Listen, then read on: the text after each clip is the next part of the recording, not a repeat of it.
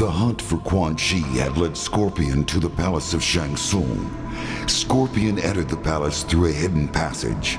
As he made his way through the lower levels, he was discovered by the two Oni he had previously encountered while in the Netherrealm.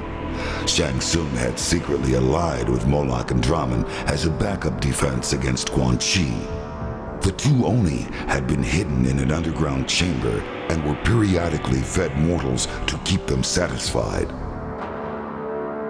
Scorpion fought well, but was overpowered by Moloch and Draman. Although they could not consume the ninja specter, they devised another means for eliminating their foe that would satisfy their cruel nature.